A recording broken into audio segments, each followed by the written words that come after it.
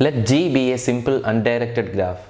Let TD be a depth first search tree of G. Let TB be a breadth first search tree of G. Two statements are given. One, no edge in G is a cross edge with respect to TD. Cross edge in G is between two nodes, neither of which is an ancestor of the other in TD. 2. For every edge uv of G, if u is at depth I and v is at depth j in TB, then distance between I and j, or modulus of I minus j, equal to 1. Which of the above statements must necessarily be true? So this is a question from data structures, particularly graphs.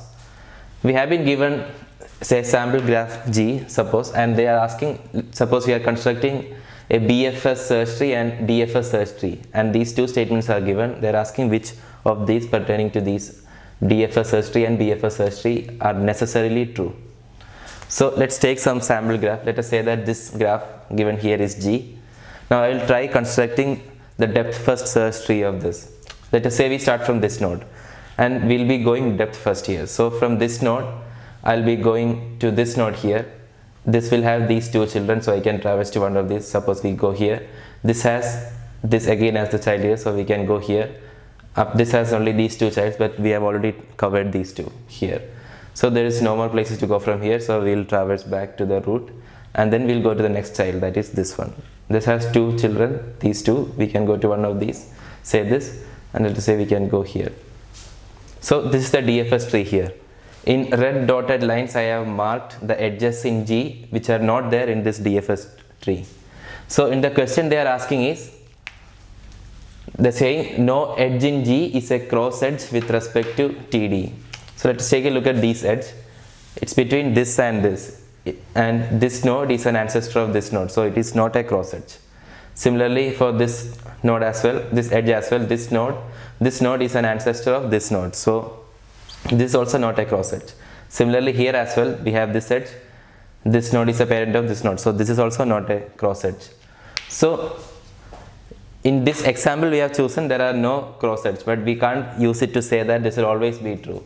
But one property of constructing a DFS tree is that suppose this is actually a cross node. Imagine this was a cross node in G, but when we are constructing the graph, we'll at some point in DFS tree we'll reach one of these nodes, and then we will see this edge is there, so this edge will definitely be traversed in some way.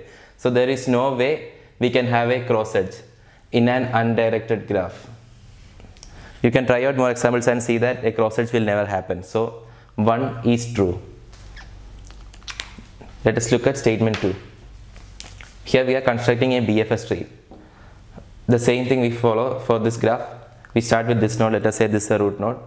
It has these three children, so in BFS we will be adding these three first at depth 1. Then we look at depth 2 nodes. For this one there is this, we add that here. For this node there's only this node, but we have already added that. There is nothing more to add, and coming to this node we have these two as children, so that's also at depth 2. And clearly you can see that this node and this node is at depth 1 here, and there is an edge in graph G, this one, which is not in this, but I and j is 1 in this example.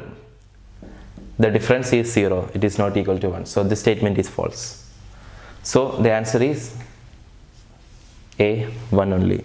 And one more thing, they have given that it was an undirected graph. If it was a directed graph like this, and if we were constructing the DFS tree, then from here we would have gone here, but this is a directed node, we can't go to this node directly from this node. So we would have come back and then added this node later, and this edge is there in G, it is not there here, and neither of these nodes are ancestors of each other in this tree.